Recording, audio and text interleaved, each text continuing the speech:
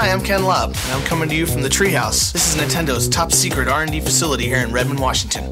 I'm here to tell you about the Nintendo 64 hardware. I'd like to tell you about all the technical specs and, well, actually nobody really cares about technical specs. What matters is fun. We don't call it the fun machine for nothing. This is the N64 game console. It may be smaller than the Super Nintendo, but believe me, this baby is packed with power. And here we have the cartridge slot. As you probably already know, Nintendo is dedicated to the speed of pure silicon. There's only one reason: better games. You get bigger environments where you have instantaneous access through large 3D worlds. And just as important, you will never see, now loading, please wait. And here we have the expansion port. This allows you to upgrade the RAM of the system. There's some other things we can do with this port, but we can't talk about that right now. And here we have the controller ports. I'd like you to notice that we have 1, 2, 3, 4. We feel that today's action games, sports games, fighting games, racing games, they all benefit from 4-player simultaneous play. And with the Nintendo 64, you don't need a tab. And here we have the new controller. This innovative design will revolutionize the way people play video games. Let's face it, a game player's experience begins and ends with the interface. Notice the 3 prongs. This allows you to hold the controller in 3 different ways. You have the ability to hold it as if it was a traditional Super Nintendo controller, with access to a D-pad, 6 buttons on the face of the controller, as well as the L and R buttons. You have a new analog style of control with the ability to move in true 3D, where the analog stick can read not only which direction you're going in, but the amount of distance you move the stick will apply force. This gives you the ability to do things like measure walking and running or jogging. I could use it for a flying game like a traditional flight stick in an airplane. We're using this C cluster of yellow buttons to fly the camera. This will allow you to do things like zoom in and zoom out of your view and rotate left and right around your character in real-time 3D. The third configuration is to use the analog in your right hand and the digital pad in your left hand. This could maybe be used in a function where you want your character to move around, but you want to be able to have very accurate targeting. This is one of the reasons we have the Z button.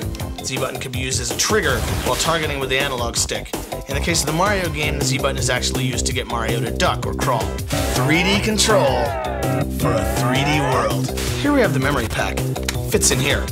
We're using this to replace traditional battery-backed RAM in our cartridges. There are several advantages to having the memory pack in the controller as opposed to in the cartridge. The main is, the memory pack will allow you to save several different games on one memory pack. There's other very new and exciting things you can do with the memory pack though. Let's say I have a baseball game and I have all the stats for my Mariners. I go to my friend's house, he has his controller with his memory pack, and I challenge him to play against my team by bringing my controller and challenging him at his house. But probably the coolest part about the controller is that there's so many different ways that you can use the controller. It's going to allow designers to do things that maybe have never been thought of before. In other words, innovation. Innovative controller equals innovative game design. And for those of you with more of a play aloud taste, we're actually going to offer the controller in several different colors. That's about it for the hardware. Now let's go to a little demo of some of the games that will be available for the Nintendo 64. While you're watching these products, remember, fun is the name of the game. Hello! So let me jump into the game. You notice that Mario's standing in this huge field outside of a big castle. Now if I take the control stick and I just move it a little bit, you notice that Mario will start to tiptoe. I move a little bit farther, Mario will start this kind of slow walk. Crank it and he goes full out sprint. Whip it in circles. Full 360-degree control. 360. Okay, now I'm going to cruise up into this castle because that's where most of the levels are. Go, little man, go. Whee. What kind of skills do you have, little man? Now that I'm inside of the castle, before I go show you a level, I'd like to show you some of the cool things that Mario can do. Now, I'm sure you've seen traditional Mario games. You know that Mario can do things like climb and jump on enemies, but now Mario's got some stunts. Check out Mario, man, doing those backflips. If I push the Z and then push jump, Mario does a layout double backflip. Awesome. If I like run along, push Z, jump, whoa, Mario jumps a mile. Oh, look at that. Did you see him climb? I can get Mario to do things climbing trees. I can get Mario to do things by hanging on ledges. I can do a ton of stuff with Mario. Oh, did you see that? Yo, you see the way he went to that door? No kidding. Here we go!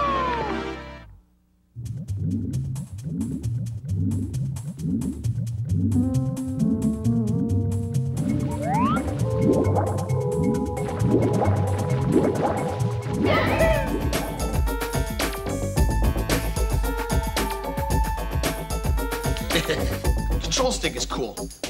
It actually allows full 360-degree control. Okay, so I'm gonna cruise along here and jump into this picture. Oops. Hey, how'd you do that? Actually, it was pretty hard. We had a bunch of R&D guys with busted heads. This level's kind of cool because there's swimming levels in the game, there's snow levels, there's other stuff. This level actually involves swimming as well as kind of some traditional platform stuff. However, now it's all happening in a 3D world. That's awesome.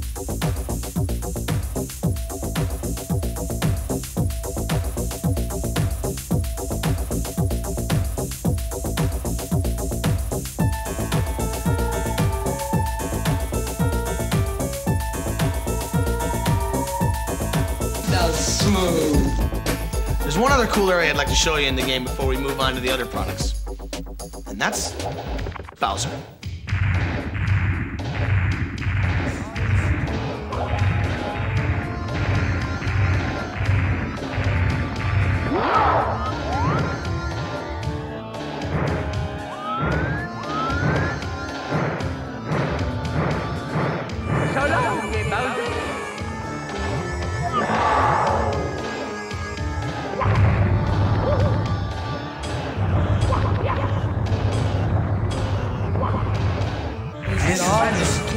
I'm not going to go all the way through this level, but I just want to show you some of the cool things you can do in here. Give him a toss, man. He ain't nothing.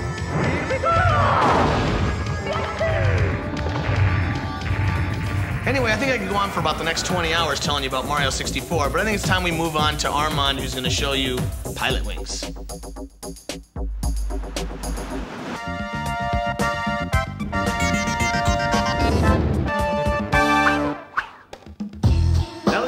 Playing Mario and done a crash course in Techno Babble 101, it's time to talk fun.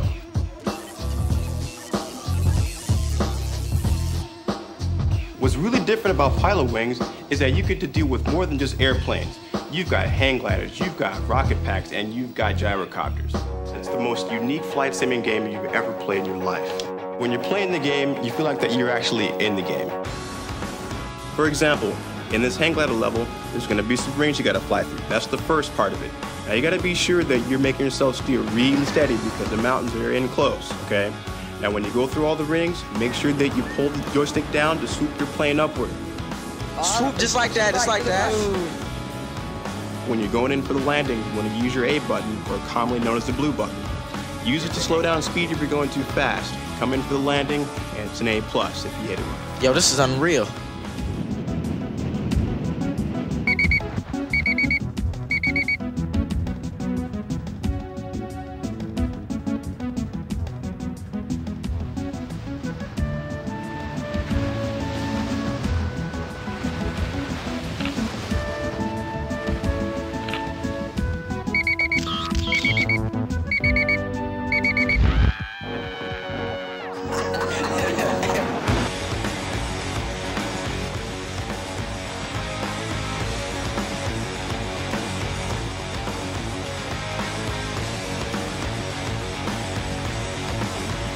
When you get to the point where you think you're actually good at this game, try this.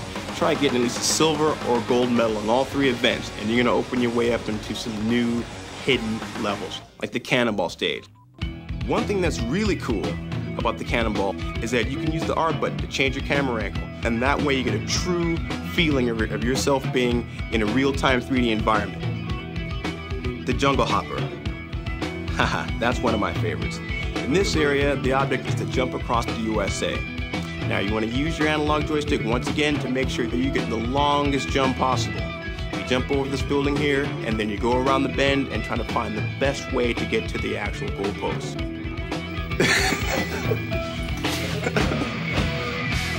You've still got one more game to play.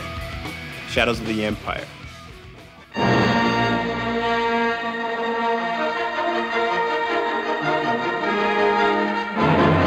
Well, I guess you two guys are here to see Star Wars Shadows of the Empire.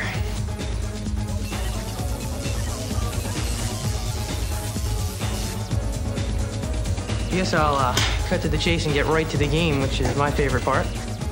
One of the really unique things about Star Wars is that there are several different game types in this game, actually. You fly a snowspeeder over the ice world, you're a guy in a corridor in a maze type level. There he is. You actually fly in a spaceship. You do ride a swoop bike, which is kind of like a big speeder bike across the land. And one of the coolest parts in the game that I really like is these big walker guys.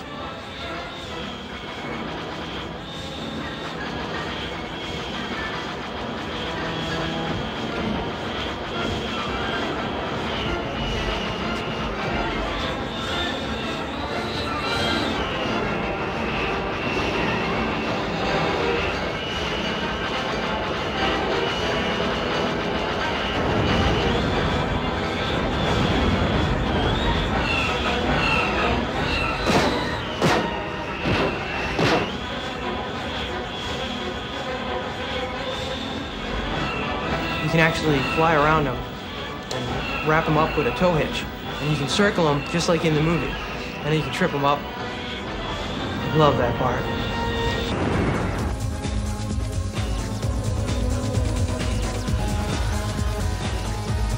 The world is in real 3D, so I can look around and go anywhere I want. But I can also aim and shoot up at enemies that are high, low. I can strafe and run and shoot in different directions. You're out there, Henry. I can jump over objects. I can actually duck and fire at some of the stormtroopers. I can get different weapons to fire, the flamethrower to kill these big ice monsters.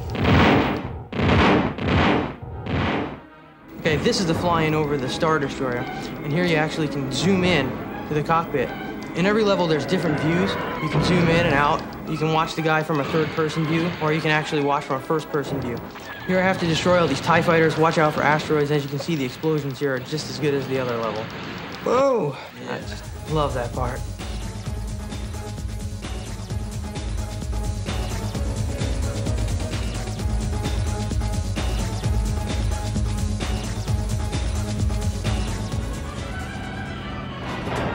Here's the swoop bike level. See, I'm chasing this gang inside the town. See how fast it gets. I can zoom out and look in a third-person view. See, I can see all the walls. I gotta try and bump them and stop them from getting to loot. I really like how fast this level moves. It's pretty overwhelming at first when you're inside the narrow confines of the town, but you get out later on and you actually get out onto the desert and you go over the Sarlacc pits and you have to do the jumps and go through the canyon. Insane. Here I can go anywhere I want and look at things. I can search the walls and stuff and find hidden items.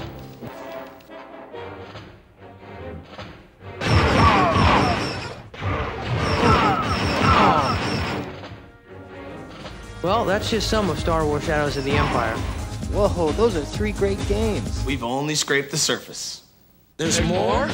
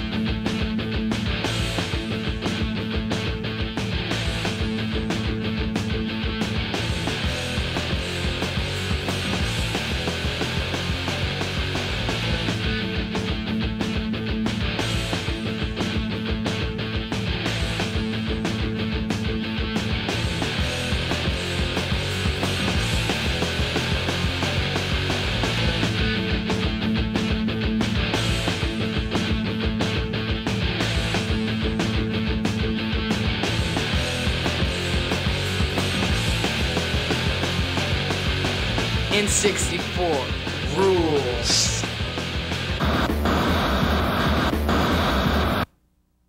You still want more?